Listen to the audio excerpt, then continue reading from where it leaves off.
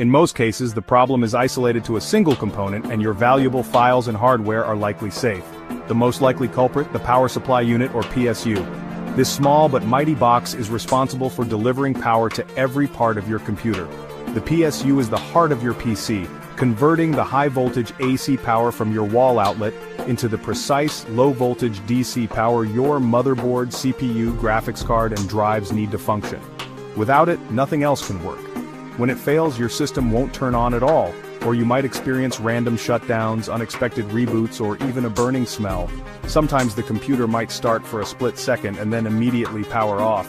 Sometimes you'll see no lights or hear odd noises like whining, buzzing, or clicking coming from the power supply. These are all warning signs that your PSU could be on its last legs. A dead PSU is one of the most common PC failures, especially in older systems or computers that have been running for years without a break.